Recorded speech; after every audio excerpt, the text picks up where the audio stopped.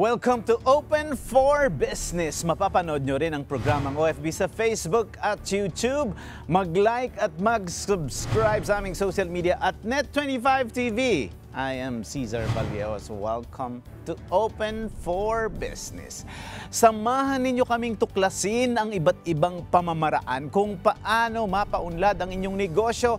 Aalamin din natin sa mga eksperto ang mga pangunahing trends at mga estratehiya kung paano natin mapapanatiling ang inyong negosyo, maliit man o malaki, ay maging laging open for business. It's not easy to establish a food business that will eventually be a household name in the Philippines. But it's not impossible. After all, the ingredients to a successful business are free: curiosity, market research, risk-taking, innovation, and originality, to name a few. Join us as we learn from the man behind the French baker, the Chatime franchise in the Philippines, and Pinoy Tasty, Professor Johnlu Koa. All these in this episode of Open for Business.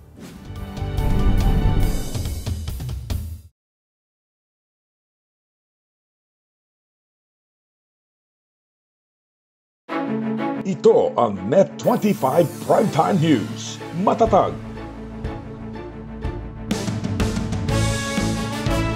matapang, matapat, kasama sina Alex Santos, Emma Tiglao at Vic De Leon Lima.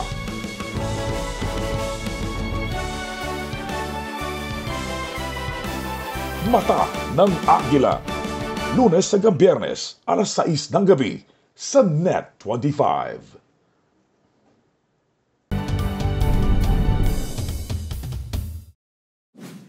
Welcome to Open for Business. Today we have Mr. Johnlu Koa, founder and CEO of the French baker and the president of Philbaking. Magandang hapon po sa inyo, Sir Johnlu. Magandang hapon, Cesar. Last week po at sa ibang mga pagkakataon ang napag-usapan namin dito ay tungkol sa tuna at sardinas. At napakaganda naman ang inyong pagbisita dahil tinapay naman ang ating pag-uusapan.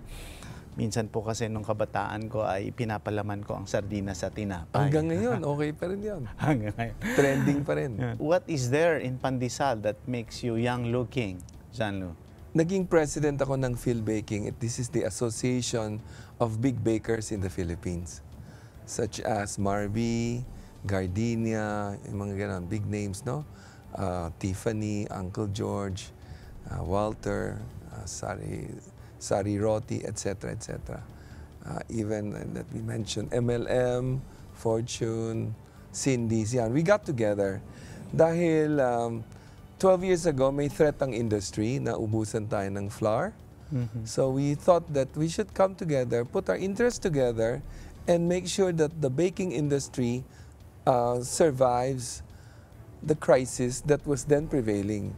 There was a lack of flour in the market. During that time, 12 years ago, 12 to 15 years ago. What was causing the flour? There were too few millers. Okay. And too many bakers. So we started coming out to talk about the problem, and we attracted investors. Investors heard our call, and they saw the numbers, and since then there must have been almost 6 or 8 new millers that came in. So lumaki ang pie, lumaki ang supply ng flour. From 2 to...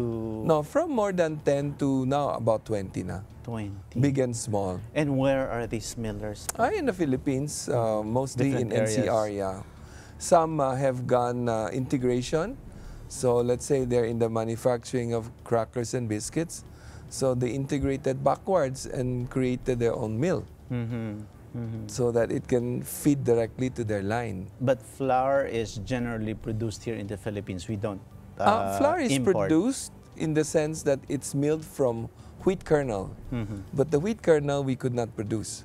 Galing yan sa US, sa Europe, Canada, Australia. Even India, even China, even Russia. And it is something that the Philippines, maybe because of the weather, cannot produce. Yeah. In the same way that they could not do rice the way we do rice, or they could not do, for example, mangoes, we can do mangoes. May geographic differentiation. So I see. So it is a lot of it. How many percentage is being imported as far everything 100%. We are the world's second largest importer of wheat. The Philippines is the world's second largest importer of wheat. So kahit na yung paggawa ng pandesal, yung ingredient nun, talagang imported din yon. So a component of that is imported.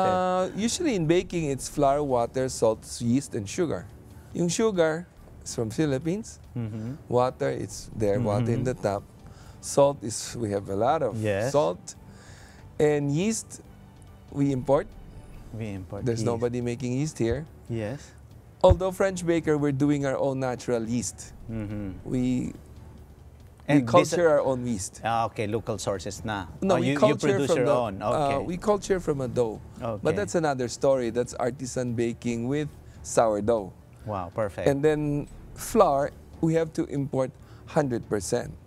That's the reason why I couldn't come earlier, because I attended the launching of Pinoy Coco Pandesal together with DOST, DTI, DA, PCA, and VCOP. These are the collaborators who 60 days ago asked for a call to action. What do we do in the face of imminent decline in the supply of wheat in the world? So we got together and said, maybe we can substitute our pandesal with a little bit of coconut flour. So they asked me, DOST and DTI and PCA. I said, okay, let me try. Give me sample. So I was able to successfully adopt 10% blend with 90% wheat flour to make the pandesal. And so it worked. that's 90% flour and 10% Coconut. coconut. Yeah. How does it taste? Oh, fabulous. Would you easily determine which is which? Mas malinamnam. Oh, really? So that's a good alternative. Yes. So it now is cheaper than the Well, ones. Both are expensive flours. But why did we not do it in the past? Dahil the coconut flour used to be very expensive. Byproduct ng VCO, virgin coconut oil, is coconut flour. Oo. So ipaprocess mo pa rin Ibebenta, doon. kailangan may bumili ng oil. If nobody bought virgin coconut oil, Wala kang byproduct. wala kang byproduct. Ergo, wala kang input sa pandesal. So now, the coconut industry people, they promise to look for bigger markets For their VCO. okay, which So is that the they can virgin, bring virgin down the coconut. price of the cocoa flour. Okay. You mentioned that this new innovation is 90-10 in favor of the... Could be to 80-20. Yun. Yun Could ang be tatanungin ko. 70-30. So, malalakihan pa yung coconut component. Yes. And when I mentioned that in my speech, actually it was, I excited a lot of people. I even mentioned that crackers and biscuits, polvoron, simple cakes, thickening sauces, for example, the crust for blueberry cheesecake, empanada, could take in as much as 50%. Wow. So in short, that could be a reason for us to address, the... Food security. Food Yeah, security. okay. Cesar, that's the key. Food security. Yes. Similar to this tuna and sardines industry, yung sa pinag-usapan din po namin yung food security at siyempre yung presyo. So, nakasunod pa, Johnlu, yung pagtataas ng presyo ng langis at saka dahil nga dulot ng Russia-Ukraine conflict. At saka siyempre, lalong tumataas dahil nga doon din sa mga iba pang problema katulad ng dahil may importation tayo, yung mataas ngayon yung dolyar.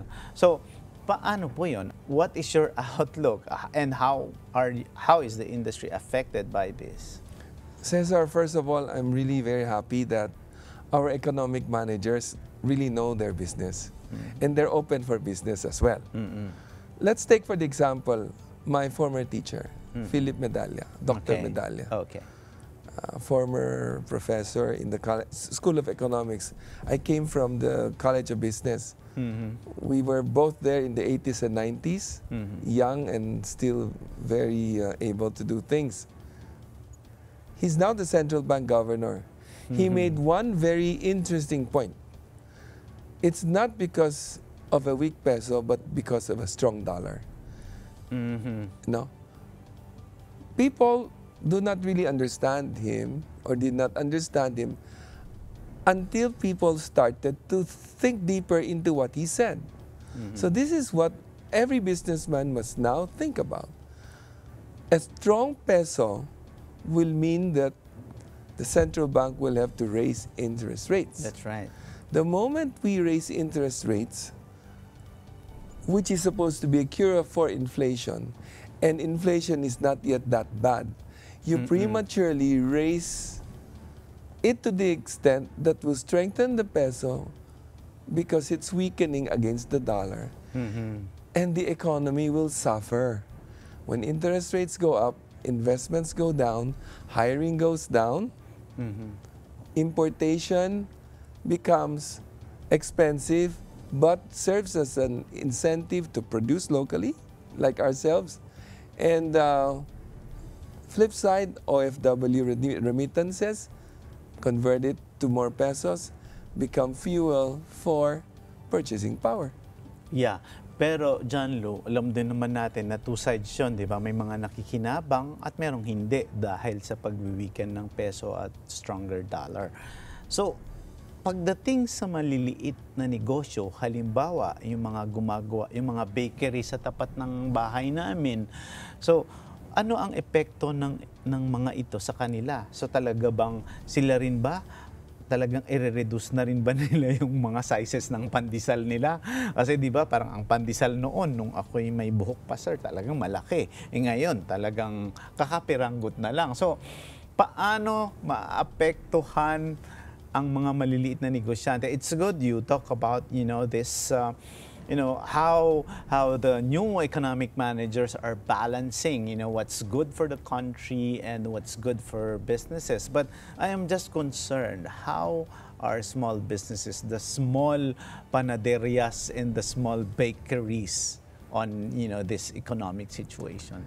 Okay, panawagan na lang sa lahat ng mga panadero dyan, yung mga kuya, mga tito, mga tatay, mga lolo. Kung talagang gusto nyong palaguin ng business nyo, kayo na mismo mag-manage. Don't think that by hiring somebody, you will solve the problem instantly. Ang bakery business, para yung isang project, going on every day yan. Open for business yan. So the moment, like me, I'm proud wearing my outfit, it reminds me that I still have a duty today to see the bakery, to watch everything happening. And before I go home, before I take it out, I will tell myself, oh, I did a good job. Maganda yung bread, na-bake ng maayos, nakinig yung baker, at most importantly, may business. Ngayon, that's the problem now. Everything is going up. Ask yourself this. Did you save enough money in the past, fats, to make sure that you are able to go through this crisis? Diba? Kaya tayo, kung may personal savings, dapat may concept din ng business savings. Bakit pag personal may savings ka? Sabi nga nila financial planning. Lahat tayo kailangan, para hindi kayo magka-problema, kailangan, tulad natin, Cesar, Padre de Pamilya, do you have cash resources for at least 6 months? If you for some reason cannot continue to work. If you don't, start planning for it, saving. If you do, maybe make it to 12. Yeah. And make sure you don't invest recklessly. Done. It's a business. Bakit lahat Kung personal, meron business, wala. Hindi ba business, buhay din? Tama. So, kailangan nagtabi rin sila. Meron ka na ba pang rent, pang kuryente, pang tao? Importante, pang raw mat. So, kung tumas man lang bumaba, kung meron kang konting pondo, masasave mo yung business. Hindi yung after 1 week na pagtaas ng harina at asukal, wala na. Magtataas na ako ng presyo, palilitin ng tinapay. Ang daming kalaban dyan sa kabarangay. What you cannot do, they will do better. That's right. Then they become the victims. Magiging hindi open for business na. Yes. Not open for business. Diba? So, concept, do you have business savings? This is where you will have to tap in during bad times. In the history of bakery and the raw materials in the Philippines, what goes up came down. What goes up? At some point, about 8 years ago, if I'm not mistaken, flour went as much as 1,100. What year was that? I think was 2010. Okay. And About 2010, 2012, that time. It went so high because of crop failure. It eventually went down so low up to about 500 something to 600 something. wow.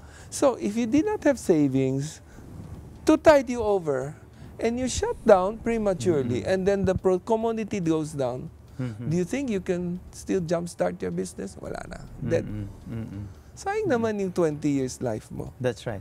But Johnlu, for the big businesses, like for example, the Philbaking Group, this is an association of large... Very large producers of bread. Exactly. So, definitely you did that. I'm sure you have a business plan, you know, you did... Meron kami kasing bank line. Okay. Tinanong that's ni right. Cesar kasi small eh. Yes, yes. So yun, meron kayo. Pero doon sa... do you have data as well on the whole industry, you know, bakeries closing shop or people who are employed in this industry? I think PSA meron, Philippine Statistics Authority. But more or less, there are about 15 to 20,000 bakers in this country. Now, all of them are practical. Everybody is micro to small. Micro, small, medium. Not too many are medium. Yes. Pero ngayon po ba, how profitable is putting up a bakery? Talagang tayo ba, di ba, ang sabi nila, ang Pinoy, pag walang kanin or walang tinapay, parang hindi na mabubuhay. Or naghahanap siya, mga OFWs nga natin, o kaya yung iba nga, nagbabakasyon lang. Pagdating dito sa Pilipinas, ang gusto, tinapay agad o kanin. Ano po yung masasabi niyo dito? Ang community bakery, ang kanilang challenge is the fact that kung nagtayo sila ng isang bakery, yung buong pamilya doon na nag-aasa sa kita. So, depende sa size ng market nila. Kung bebenta lang sila ng 1,500, 2,000, siguro kulang pa sa sweldo na ibibigay sa baker. So, kailangan sila na maging panadero. Do you know that in other Asian countries, bakeries are really owned by the owners themselves? Sila na nagbe-bake, sila nagtitinda, sila nagpopondo. To lessening overhead costs. Because in a family, you can take the shocks. So you don't pay yourself for a few weeks, I'm okay. In the bakery, in the commercial, you don't pay them for a few weeks, dole. Alam mo na yun, di ba? Yes. Edi, siyempre, pag nangyari yun, edi, pasaran ko na lang para wala nang problema. Ganun naman. So, yung small business, daming umaasa sa isang maliit na bakery. So, ang suggestion ko talaga is, kanina sinabi ko, maging conscious kayo, maglaan kayo ng 100 savings a week. Tabi na lang, tabi. Don't touch it. Don't touch it. Kasi dadating ang araw, baka hindi ka na makakuha ng credit dun sa supplier ng flour at saka lard at saka asukal, asin, gano'n. So, meron kang kasariling pondo. Secondly, go beyond pandesal. Yan, magandang usapan Kung yan. ginawa mo naman pork floss, hindi fresh yung pandesal. Kasi may mga ibang ingredients ka And pa. the technology is the same. Oh. Parang you know how to paint, why don't you become a Michelangelo? Okay. Hanggang painting lang, you know what I mean, no? Gumawa kayo ng cookies na parang Mrs. F. Huwag na natin sabihin kung sino yan. Di ba? Okay. Pero maganda yung markup. Which is exactly my next... So how profitable, Cesar? How? Ayan. Ayan. In a community bakery, the profitability really depends not so much on the markup, but the size of the market. Maski na 10, 5. Pag makabenta ka ng 10 sako dyan, nako, milyonaryo ka na. Pero kung maganda yung technical markup mo, kunyari cost times 2 to 3, ay bibili lang 300 pandesal a day. Anong kikitain mo doon? Di ba? So when you talk of the size of the market, ano pa rin yun, yung ibang elements pa rin ng business, it has to be in a good position, location. 4 piece. Yun pa rin yun. It's the same. Product, yes, it's the same. Business, business rules apply to all businesses. Regardless of race, nationality, business is business. Pero maganda yung sinasabi mo, Johnlu, na parang somehow there's product diversification. Sabi mo nga, wag ka lang aasa sa pandesal.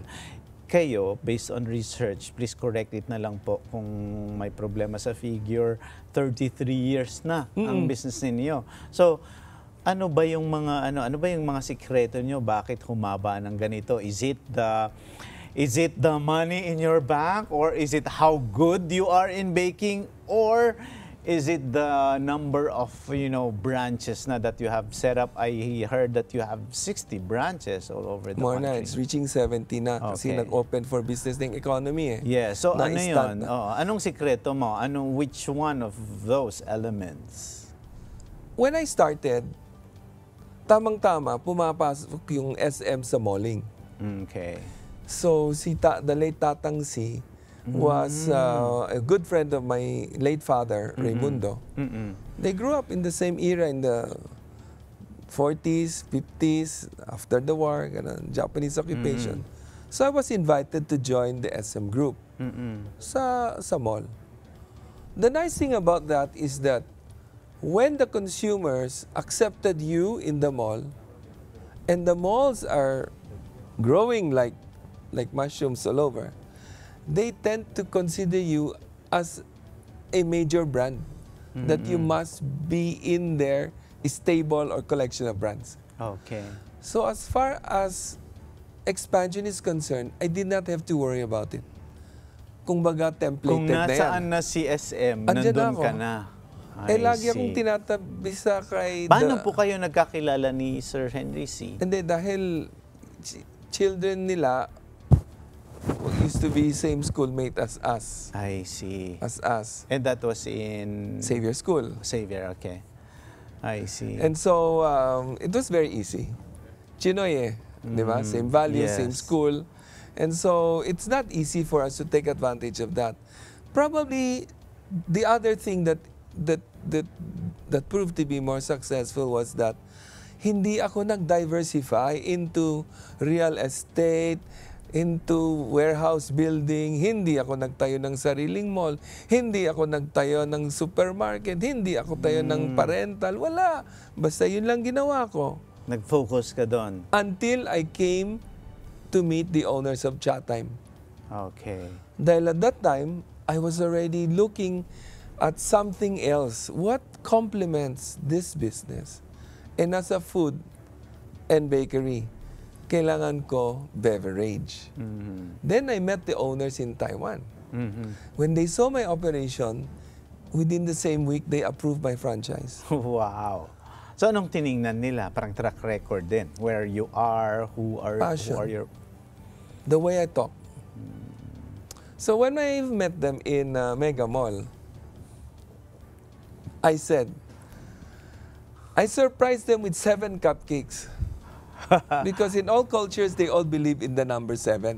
Okay, that's good. Lucky 7. Diba? So binilang mga ko. Taiwanese ito.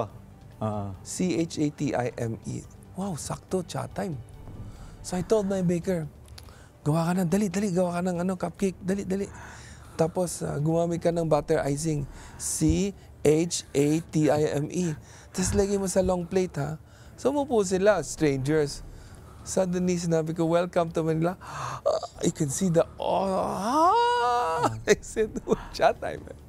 And that's the name of the brand. Oh. And I was being vetted against 4 other contenders. So you can see the passion and the creativity behind me. So I wanted to say that, okay, if you're looking at bank book, maybe I will lose. Because the 2 other groups asking for the distributorship probably are 5 times my size. But they cannot be 5 times my creativity, 5 times my humor, and 5 times my intellect. Because I myself did it, and I could do it to you. So 1 week after, wow, they said, please come to Taiwan, let's start training now. Wow, interesting. So all the ingredients of chat time are coming from Taiwan? Yeah. I see. Is there any local component here as well? The sugar. Oh, just the sugar. Okay. Now, you're passionate. Of course, you have to put in creativity, intellect, business planning, all of that. Pero ano naman yung mga problema sa pagtatayo ng isang bakery? Ano naman yung aasahan na siguradong magkakaproblema ka? Dito pumasok si Mr. Chito Chavez ng Federation of Filipino Bakers. Okay. Sabi niya, Johnlu, tulungan mo naman ako. Magtayo tayo ng honest to goodness bakery school sa Cuenca, Batangas. Okay. Sabi ko, yeah, sure. Kailangan mo talaga education. Without education, the owners will not have profitable return on investment. Parang nagtayo ka ng butika, kailangan may pharmacy, di ba?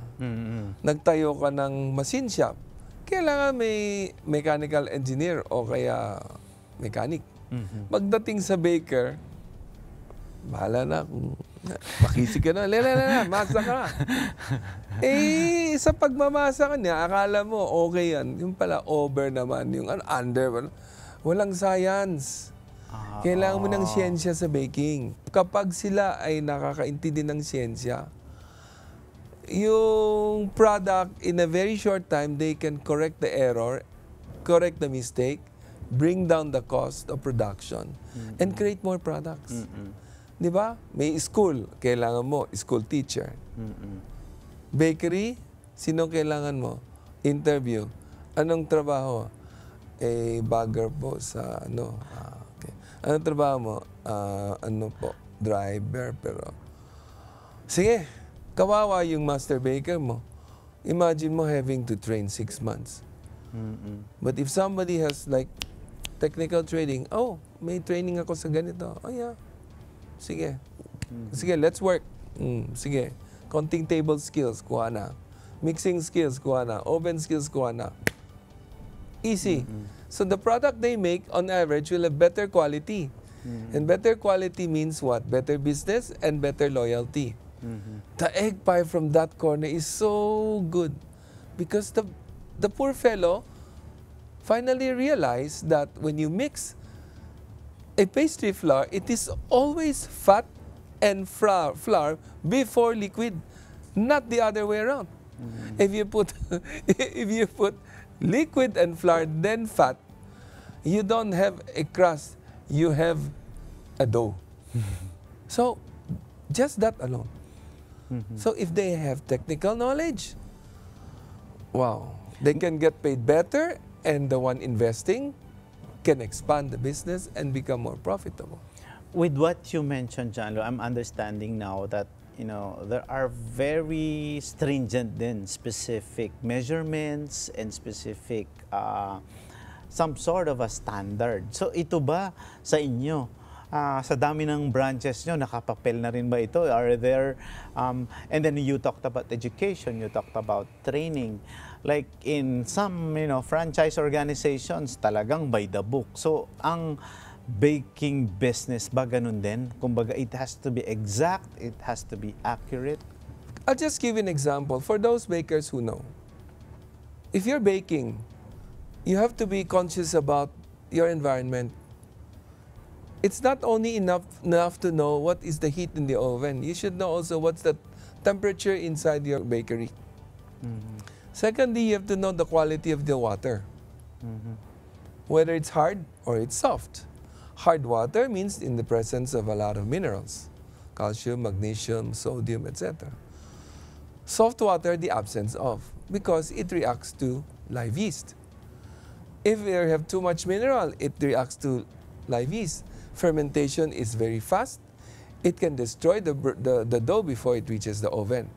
That much the person should know. We teach that. Secondly, we are very particular. We apply the concept of pH in the dough we make. So for example, this dough, we correlate pH, how basic or how alkaline or how acidic the dough is. There is a range within which you will make better bread. So we are very, very specific. Anong pH mo, baker? So we have a pH meter. So they have to tell me, what's the pH of your baguette today, your sourdough today, your French boule today, etc., etc. That part we have to know. It's the same thing as maybe if you're an airline mechanic, they will tell you, Cap, before you take off, I want to tell you that the pressure of your pneumatic blah blah is 32. Oh, good, thank you. They should know. Why? It applies only to aircraft. It can apply to the bakery to bring down the cost of production, to bring down the fault, the probability of total failure. So there is science and technical knowledge behind. So to answer the question, how profitable? If you can grapple with these issues, you'll be king of your mountain in no time. You don't have to wait for 33 years. But I grappled with it 33 years. Dahil nag-part-time, my other job was full-time faculty member ng College of Business for 15 years. I see. But after that, I quit. Then I focused and said, what's the science part? So I went around the world to learn. All over. Italy, Belgium, France, Germany, Netherlands. I was in Hong Kong. I was in Osaka, then in Tokyo. All over. Only because of my thirst for more knowledge. Because I know that it is only through knowledge and the use of science that I can overcome almost all technical problems with baking. Because a recipe is very good only if you have exact same ingredients. And if it is baked at the same place, it is baked with the same mixer, the same oven. But no, it's shipped 10,000 miles away. Then you have to work with high humidity. What do you do? Oh, I was 32 and what do I do? Nung araw, mahal ng long distance. Now I know. Pero sa dinami-dami ng napuntahan mo with all the knowledge that you have learned, meron ka bang na-develop din, nakakaiba na lasa na pang Pinoy? Ano yung mga tingin mo na, or have you created some sort of a recipe that you can say, oh, ito, Pinoy brand ito, at saka may tatak Johnlu Koa ito? Yung truck pandesal, 33 years and counting. Kakaiba talaga yung lasa. There is a secret. But I will share the secret. We don't use straight dough. We use pre-fermented dough. That takes time. So bakit baking? Between 1 hour and waiting for another 6 hours, that 6 hours can develop fermentative flavor, which is something you cannot make by just mixing ingredients together. It's not the same. So that when you put it in your mouth, my bread, and it starts to get mixed and chew, it will exude a certain kind of mouthfeel, aroma, flavor, and the receptors of your tongue will tell you, wow, why does it taste good even if it did not have sugar? But there is sugar in flour. We're using the sugar and flour, ferment it, and bring out its natural flavor. And that's everything. Wow, the way you explain it, it's salivating that I wanted to eat. But ang question ko ngayon, Johnlu, is this. marami din ng mga fresh bread concepts. Katulad nung babalikan ko yung sinabi mo na, oh, you go beyond pandesal. So, and I'm sure you have, you have this creativity to diversify. So, ito ba ay konsepto din ng marketing na you don't have to present one product but create different products in the same or different styles or variants in the same category? What is the contribution of that, of product presentation halimbawa in your business? You're right, Cesar. Experience is everything, but it boils down to quality. Are you after a one-time purchase or multiple purchases? I think one-time purchase is not sulit. Because you prepared for the customer only to buy once.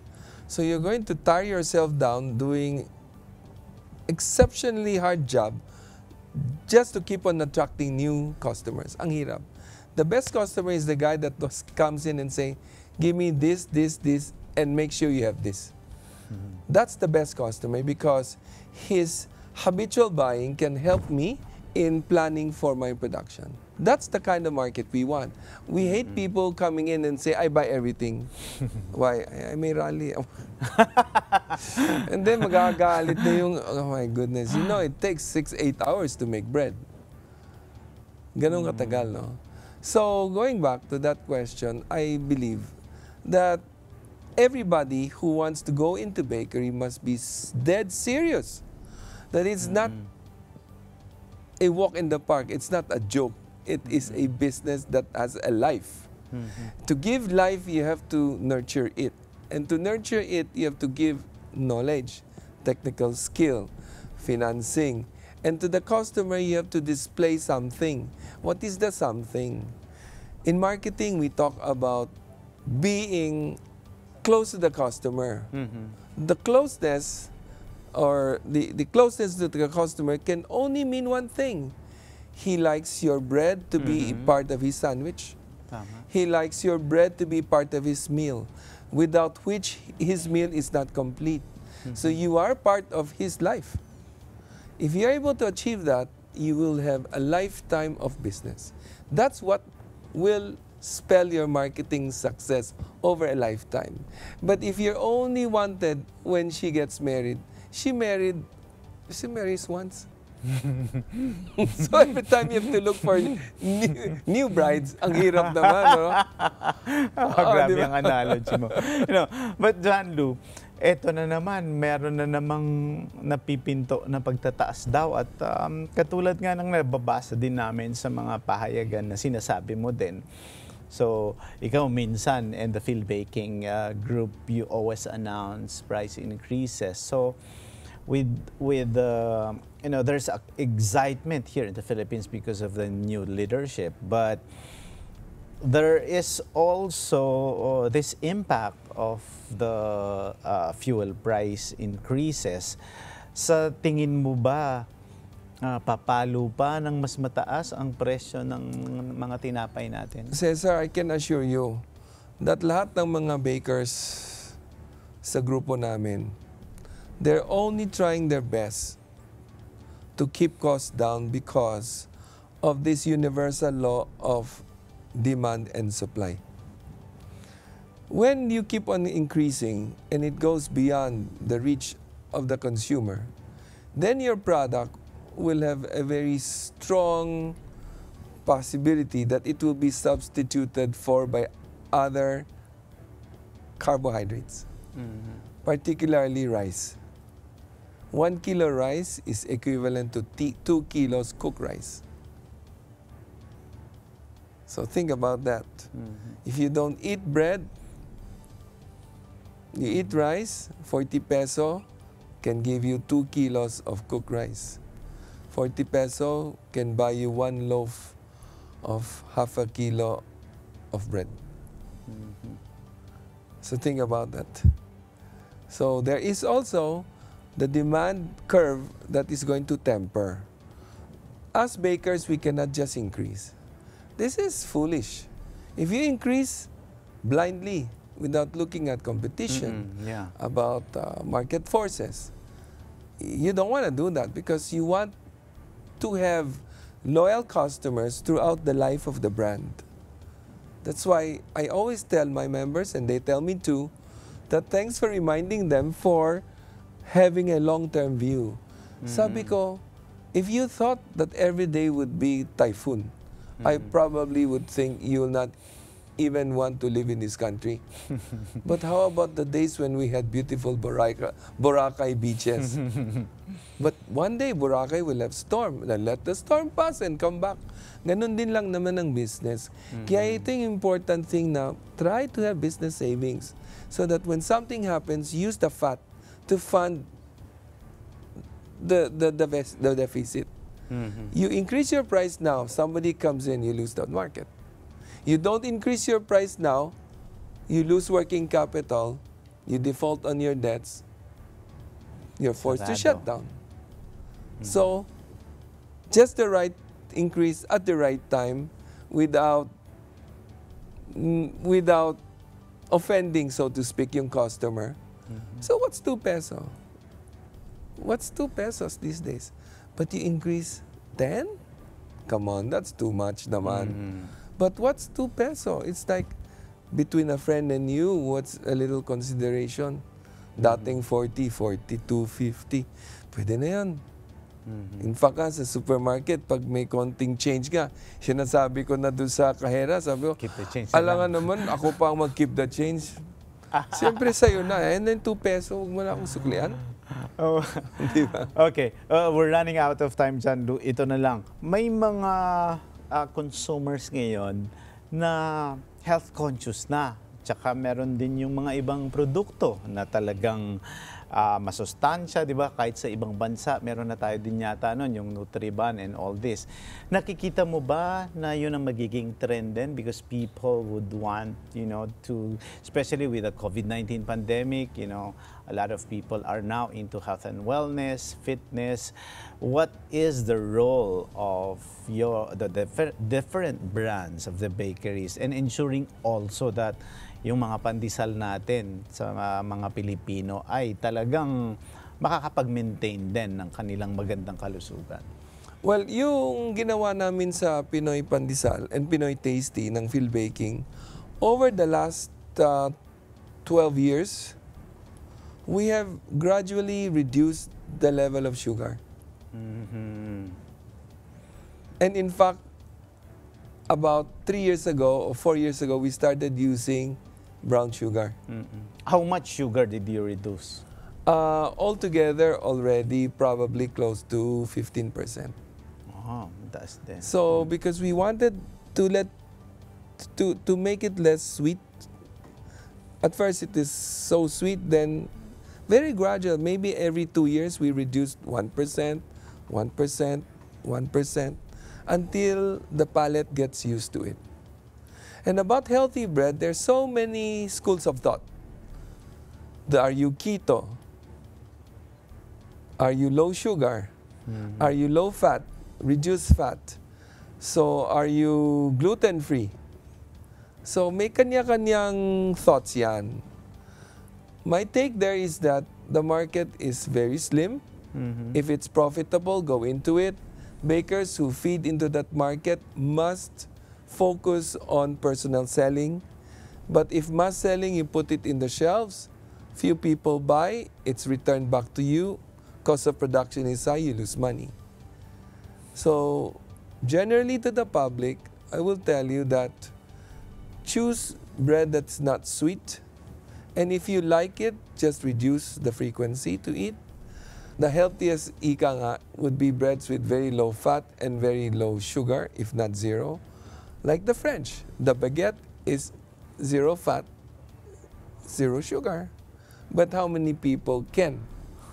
So that's another question. But if you want, the products are there. Okay, we'll go to this segment called Memory Lane.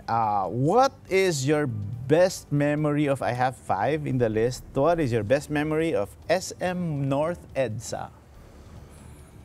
My best memory is to see the late Tatang C very frequently in the mall. He would come, pat my back and say, "Young man, continue to do what you're doing." And I would give him root beer.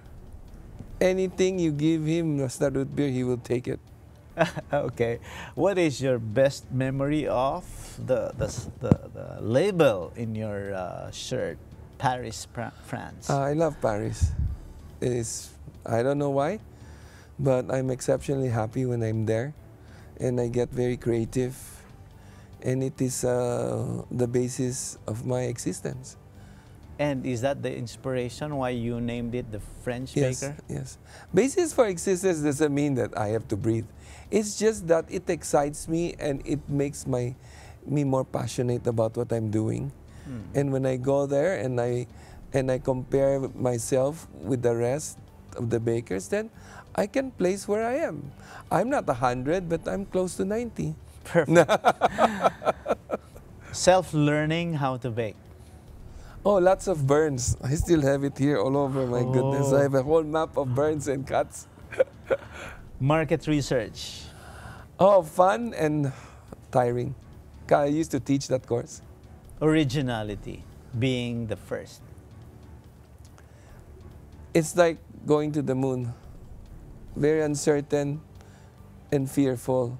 But once you touch soil, all heartaches are gone. Perfect. On that note, we would like to request you to also address our consumers and give some more maybe top 3 tips on staying afloat, surviving the pandemic, and your entrepreneurial tips. And hopefully, like you, they will move into their 34th year in business. Yes, thank you sa mga nanonood. First of all, sa lahat ng customers ng mga members namin, thank you sa business nyo, yung mga tinapay ng Philbaking members. Talagang quality and really it's work of love. Dahil yung bakery business napakahirap. It's a one-day work to make a loaf bread. So when we deliver it to you, it's always fresh and waiting for you to buy it just at the price that gives us enough incentive to stay into business. Hindi naman kami profiteering dahil lahat ng cost ay tumataas. Gusto lang namin makontinue lang yung what we love to do best. Secondly, yung mga panadero dyan, kung kayo maliliit lang, wala namang kinalaman sa size. Sana pumunta kayo sa YouTube, ang daming ideas dyan. Adapt what you think will work for you. Make something different. You can, with the same dough, make a filling. You can make it bigger, smaller, but not smaller because the price increase. Smaller kasi gagawing as kanape. Bigger, pwedeng pang hospital. Mas big, baka pang burger store na gusto magtapsilog. You never know. Ideas lang, and then always open for change because change is the only thing that is certain. And tulad ng sinabi ko, kung may personal savings kayo, dapat may personal savings ang business. Dahil business has a life of its own, like you have a life of your own. Kung ikaw ay may savings, sila rin dapat may savings ang business. Ang pinaka-importante, ang mga suppliers natin, take care of them. Sila yung magbibigay ng buhay, sila yung nagbibigay ng credit assistance, sila rin ang magbibigay ng ideas. Dahil from flour, you can do 1,000,000 ideas, and if you just do one, madali kang kopyahin. Baka bukas mawala na yung market mo. Thank you very much. Napakarami nating natutunan ngayong araw na ito. That's Mr. Johnlu Koa. Maraming salamat po, the founder and CEO of the French Baker and the president of Philbaking. Open for Business will be back. Stay with us.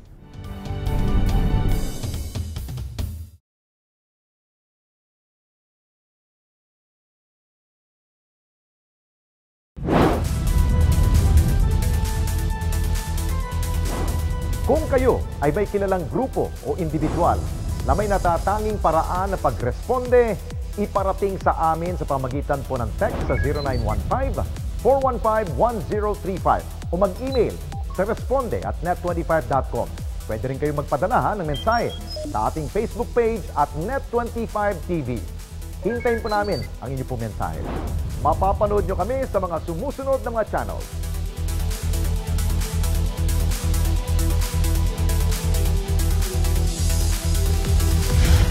Sabado, alas 6 hanggang alas 7 ng gabi.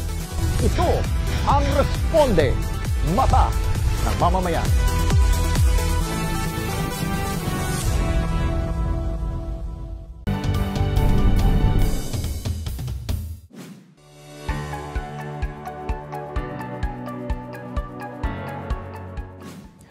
Open for Business is back, and our buzzword is market research. It is the process of determining the viability of a new service or product through research conducted directly with potential customers.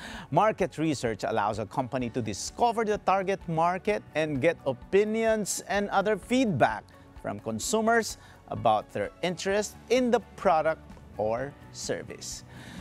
Tayong mga Pilipino ay mahilig sa tinapay at ang ating panlasa ay hindi basta-basta. Kaya ang katatagan at pagtatagumpay ng The French Baker ay hindi matatawaran. Nakamit nito ang tiwala ng mga mamimili at naging kilala sa buong bansa. And with that, our quote of the week is, "Success comes to those who prepared well to meet the opportunity." We hope that this episode will inspire more Filipinos to start up their businesses and pursue entrepreneurship. Maraming salamat sa inyong panonood ng Open for Business. Thank you to our guest, Mr. Johnlu Koa. Samahan ninyo kaming muli sa Open for Business sa susunod na linggo. Learn more insights from CEOs, thought leaders, industry experts, and SMEs promoting business development in the Philippines, keeping you informed and open for business. Be ahead of the curve from vision to action. Panoorin din ang programang OFB sa Facebook at YouTube. Mag-like at mag-subscribe sa aming social media at Net25 TV. Ako po si Cesar Vallejos para sa Open for Business. Thank you so much. You're welcome.